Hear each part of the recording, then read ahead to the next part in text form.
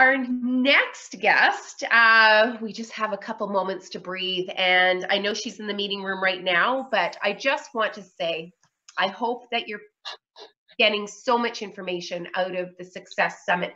We have 2 full days. We have 34 speakers from not only Canada, but around the world that have said, yes, I support you. I support Women of Inspiration, Universal Women's Network. I support every female entrepreneur out there to help them to rebuild, recover, and relaunch in this new world, whatever that is right now. But it's exciting because as we heard from all of the experts and our leaders that have taken the time to share today, what has been really interesting is that everybody has said there's opportunities. So I want you to look at the opportunities, want you to really dive deep into stepping back when you need to, but think of the opportunities.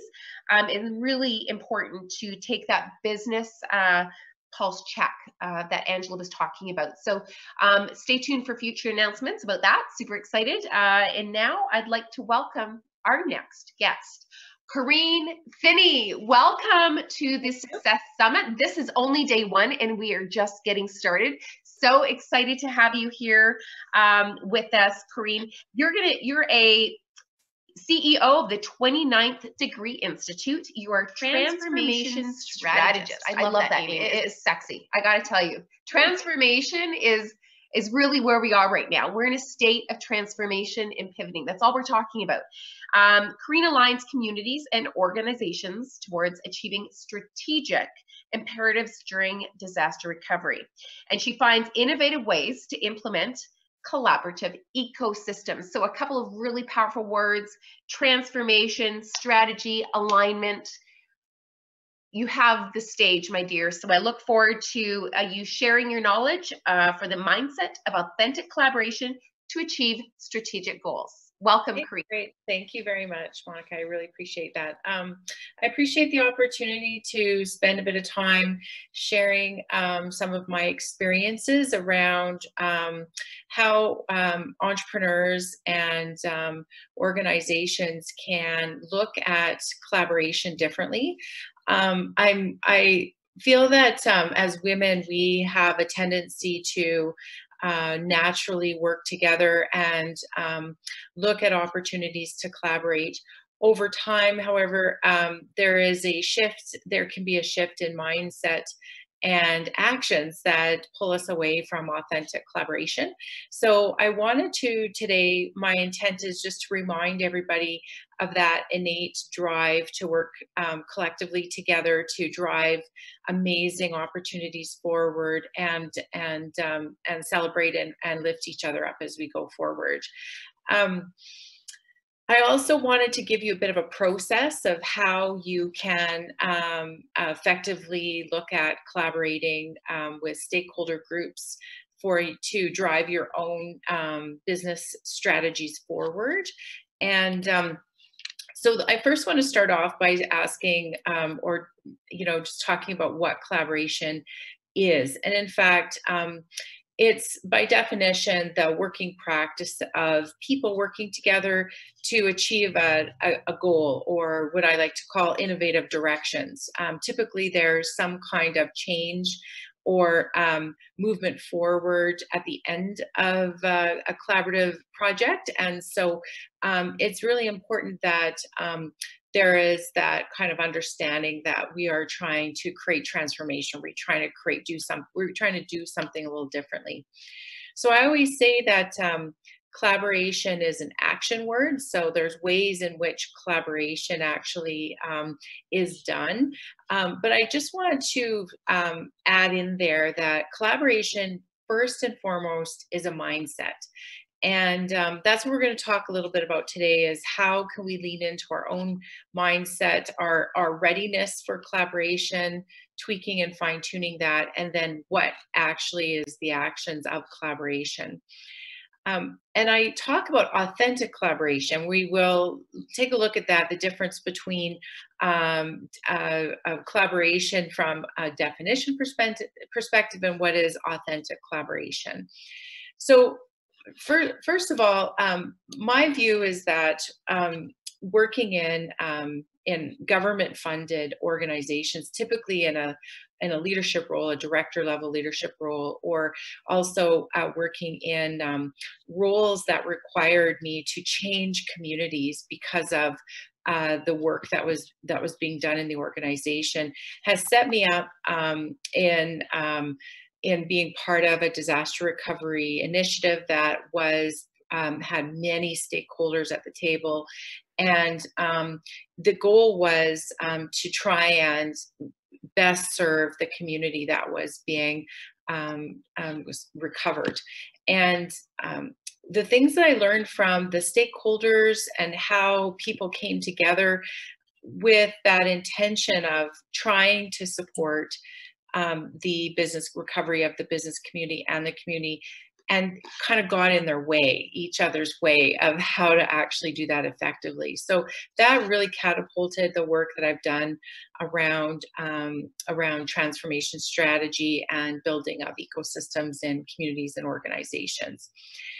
I want to just say that collaboration, the mindset of collaboration that leads to authentic action and outcome, is one of abundance rather than scarcity. So understanding that there are incredible opportunities for everybody. And we sometimes will see that people are coming at things a little bit more from that place of fear or scarcity, and they need to kind of build a sandbox and build the walls up and open up an invitation for collaboration if it's comfortable for their current mindset. And that is a place of scarcity, a mindset of scarcity. When you look at things from all things are possible, there's great things coming. We have to get ready for them, be strategic in how we approach our own mindset and actions. But there is this kind of place of everybody is welcome. That changes the entire opportunity for collaboration, for great things to happen from a perspective of whether it's disaster recovery or just regular business operations. So I just want to just throw out there to whoever's listening, to just think about 2 words that if somebody who you really respected or loved and loved in your life or respected in the workplace called you and said you are lazy or ineffective or some kind of word, think about 2 words that trigger you an emotional response. And that's the place that sometimes can be what we say to ourselves that pulls us out of that mindset of openness and wanting to work together with that authenticity. It creates an ego or fear-based response, and then that frames how we deal with people going forward. So that's a really good exercise to practice. And how you actually manage that is you just say it to yourself over and over again until it no longer has any validity or power. And that clears out your ability to come at things with your own vulnerability and willingness to work together, regardless of the triggers that might be popping up. We have to take our ownership of what we're bringing to the table from a leadership perspective and what we're offering. So the benefits to collaboration are just day-to-day as an entrepreneur are profoundly impactful. Historically and currently, great changes in communities, countries, and the world happen because of collaboration. And so the tangible areas that we need to focus on is understanding and having clarity about our mission, our vision, our purpose, and our mandates for ourselves, for our work, our business, and our projects that we're taking on, and also taking the time to understand those in your network. So who is in your wheelhouse that is doing similar work, and how is it aligning? Because that's the next step, is you want to be able to figure out where alignments and gaps are in your own offering of service or product, and what your strategic vision is in terms of offering to somebody else.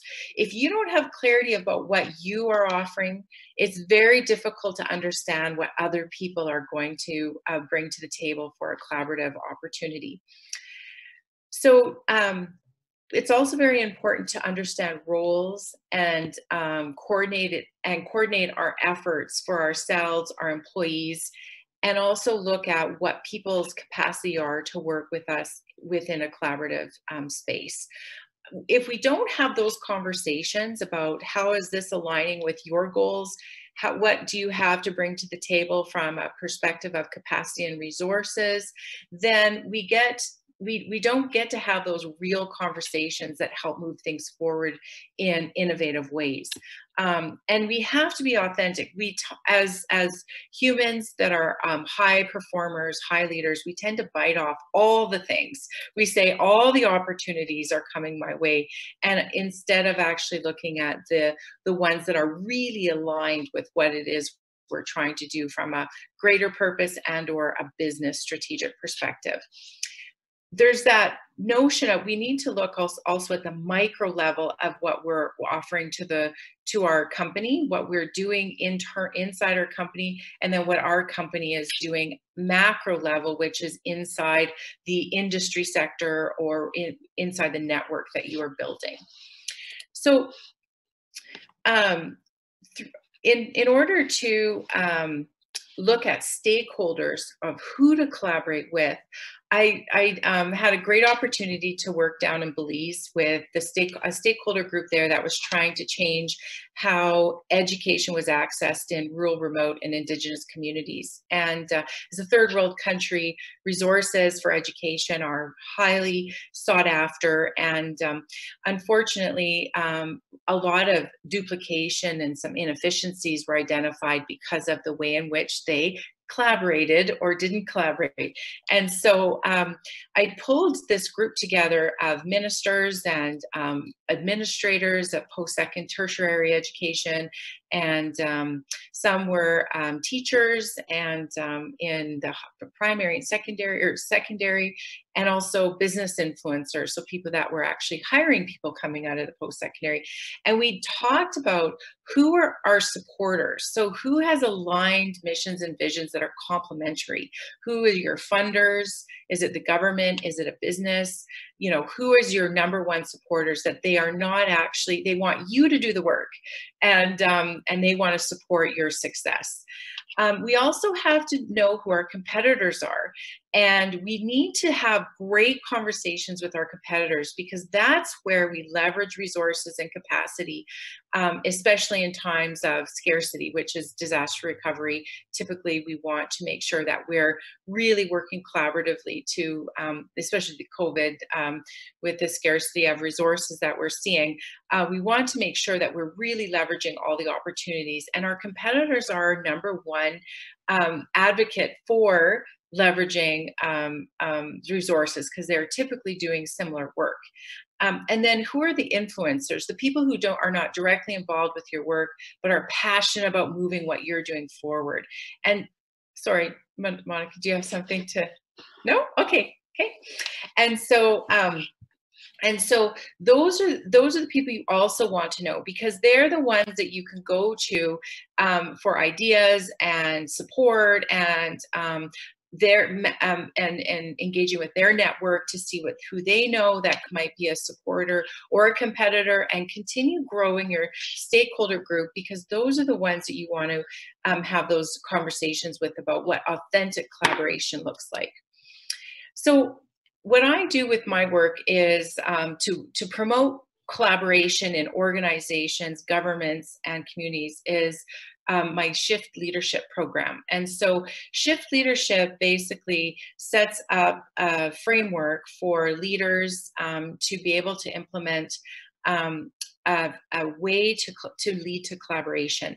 And there's 5 steps to it. And the first one is that compelling vision. Know why and what you're doing, and why and how it's leading to your strategic imperatives. You want to build awareness of your culture. So for entrepreneurs, that's yourself, What are you bringing to the table? What's your collaborative mindset? What are the actions that support a collaborative mindset? You want to be also aware of others and where they are with their collaborative mindset, and is there a way to help them shift into a more authentic collaborative experience? And then what is the environment you're working in? Is it a very collaborative? Is it siloed? What is the trust level in this environment? Is there great communication? What's happening from a culture perspective within the environment? We also want to make sure we're honing our skills for collaboration, building those stakeholder groups, doing that research of understanding who's who, also continually looking at our own triggers for authentic collaboration.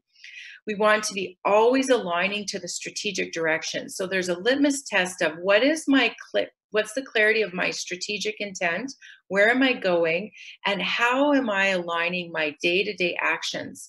The conversations I'm having, am I having conversations that are not serving my collaborative mindset? You need to shut those ones down and have the ones that are actually inspiring you and you're inspiring other people. And then the final one is having measures of success. So understanding what success looks like, how you're going to measure it, and celebrate when you get there along the way. So little measures of, this has been a great initiative, and also we did it. We implemented the project. We moved this forward. We've created a new movement, whatever it is, and celebrating that with your stakeholder group. So I just want to talk a little bit about communication and collaboration, authentic collaboration. There's a difference between dialogue and informing. So what I've seen a lot in stakeholder collaboration is this notion of, yes, we collaborate. I tell them what I'm doing when they need to know.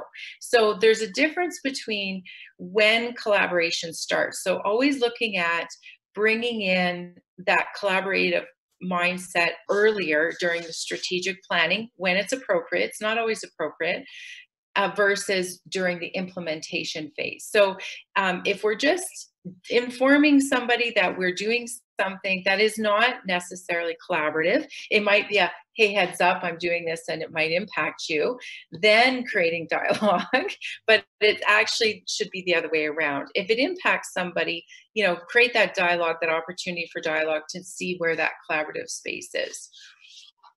And then finally, I just want to reiterate that it really starts with the goals of collaboration is to achieve great things with people that are aligned with the vision. And so you have to know what your vision and mission is. You have to know the direction you're headed, what it is you want to be doing and spending your energy and time and focus on, and then being able to set your own mindset so you're a successful collaborator, and then put those collaborative actions into play. Have good dialogue, identify your stakeholders, bring them in early, and then look towards celebrating the successes you're going to realize. So thank you. That's my presentation, and keep going on. This is difficult, challenging times, but we will all come through it with a great clarity of our resiliency, and I just wish everyone the best of success and health. Corine, powerful talk, and you are so right about the power of collaboration in tangible collaboration. I didn't get as many notes down. I was madly, when you're running the show and there's kind of, hiccups. So I was managing a hiccup, but I was listening to every single thing that you said. So I know that you saw me and you're like, Monica, do you need me? I'm like, no, I got this handled. So I just want to say, I love the fact that you really stressed about people to learn their mission and their vision and their purpose. You have to be very laser focused on that. And I loved your strategy and building it together with alignment. It's so key, right? And I feel almost right now that people are saying, okay, there's so many great things that we need to do. What do I start first? So I think that the foundation is where you start first. And then, because we're given an opportunity now, like I was mentioning before, that if we're going to pivot, nobody's going to ask why, right? I mean, you're not going to have to explain too much. You just do it. So if you go back to understanding those, really the foundation of the company, the mission, the vision, the values, and the goals. And if you have to redo them, redo them. Yeah. I know ourselves, I'm looking at the wellness piece. That was never a part of our pillars before. Yeah. Even though it was underlying, it was never a part of our pillars. But I'm revisiting that because it is so important, especially for women, to take care of ourselves so we can take care of others. And that means others in our businesses. So Right. thank you so much for sharing authentically and such wise words. I love the alignment, the creative, the flow. I look forward to following up some notes if you have any that we can share with all of our listeners. There are some people that weren't able to get on. So I just want to say, hey, if you haven't had the opportunity, you're just jumping on now, breathe, because you're not going to miss a single session from any one of our speakers, and we're only getting started. So Corine, thank you so much for bringing your expertise. And really, I think that women right now can hear the advice that you've just given them and say thank you. You've given us such a great gift. So thank you again for being a part of the Success Summit. Thank you. Thank you so much. Okay, see you soon. Okay. Bye-bye. Take care. Thanks. Bye.